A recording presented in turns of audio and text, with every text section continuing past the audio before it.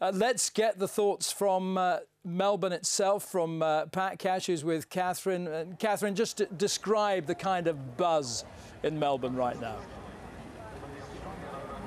It is utterly extraordinary, Rob. Aside from the 15,000 people lucky enough to have tickets for the Rod Laver Arena tonight, there are probably 10,000 plus, well in excess of 10,000 people that have paid $30 just to get in through the gates here and be in the presence of history being made. They've opened up the Margaret Court Arena. They've got big screens on there for 7,500 people to watch. I hear rumours that the winner of the title is going to head on to the Margaret Court Arena and do some sort of trophy presentation there as well. It is absolutely fantastic as a fan experience here in Melbourne, isn't it, Pat? It's absolutely manic at the moment. It really is. Everybody's so excited. It's kind of like, you know, it's like Fraser and Ali. You know, it's people.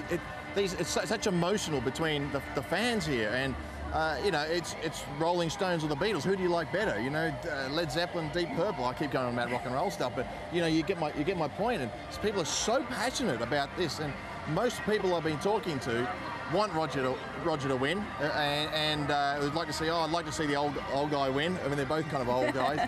But it's interesting about what most of the experts I've been talking to have been saying. They're picking Rafa. As far as the people down here, conditions here are absolutely perfect for tennis. A bit of breeze. Rafa's probably going to kind of like that because it's cooler. He didn't really want a hot. Not that it's going to be ever really hot at night. Very rarely here in Melbourne, but you know, he's after that 5-hour battle. I tell you, it takes a lot out of him. So he's quite happy to have a bit of cool breeze, and his footwork's the best there is. So a bit of breeze sweeping across the course not going to affect him. Yeah, they're expecting about 24 degrees Celsius inside the stadium tonight. Not a lot of breeze. Perfect conditions for tennis, really. I saw Roger Federer in the Player Cafe just a few minutes ago. You've never seen a man look so relaxed. It was utterly extraordinary. I saw on Twitter that he had been seen chatting to Rod Laver moments before. He might look that relaxed, but surely there will be nerves from both these two tonight, given what's on the line. Oh, absolutely. And neither of them have played a lot of tennis as well the last 6 months. So, but look, they're incredibly experienced, and you know, I mean, Roger was probably sitting there with his slippers and you know, sipping a cup of tea. But there will be some tension there, and you know, I tend to think that this might be the greatest opportunity for him. You know, 5-hour tired Rafa, quick court. The ball's not bouncing up above his shoulder because of the way the balls are this year. I tend to think that if Roger doesn't get this one, it might be the one that got away.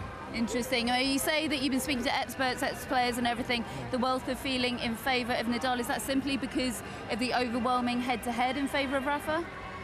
Purely and simply up there. They say he'll just get into Roger's head, pummel his backhand until he wears him down. But I'm not so convinced about that.